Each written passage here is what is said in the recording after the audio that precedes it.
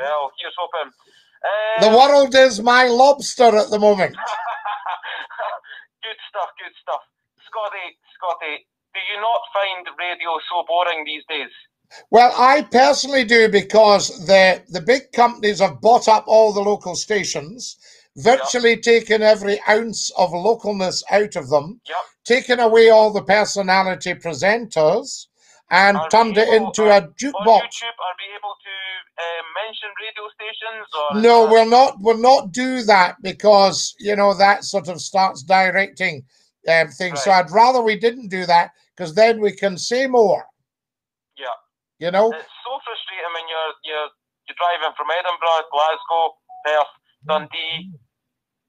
Well, listen, if you remember, Andy, do you remember Scott FM?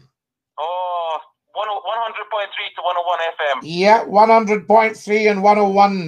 Now, it's a music station now. Now, Scott FM, without a shadow of doubt, and this is why I went with it, because when I came to Scott FM, they hadn't started doing business. They were still new, and they weren't doing much business. But I had a look at the power for the transmitters, where they were situated, etc., the management, 2 ITV stations. I thought, this is perfect. This is the biggest opportunity in Scottish radio ever. And that includes the launch of Clyde and Forth. And I thought, no, this is 10 to 1 on Scott FM weeknights. 10 to 1 now. Everybody loves Scott FM because, Andy, it did the news, it did superb music, they had personality presenters, you could phone in and talk to the presenters, they would take your call, it had speech radio, it had phone-ins, it had discussion, it had sport, massive sports stuff. The worst decision they made was when they moved you to the mid-morning show.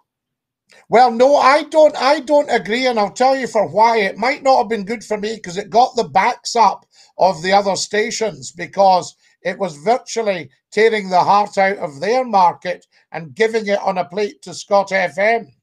But what it did do, I found at night time the audience was round about the 200,000 mark. We doubled it during the day. Really? I didn't want to go on during the day, but it doubled the audience from the nights. It was a nightmare when you were working during the day and you couldn't listen to you. I know. We had sales reps going out for messages. We had folks go up to all sorts to pinch a wee bit of the phone in. But Scottie, at that point you only had the wee fat Thunderheats and the old fat housewives. Yes, the old fat housewives. But I'll tell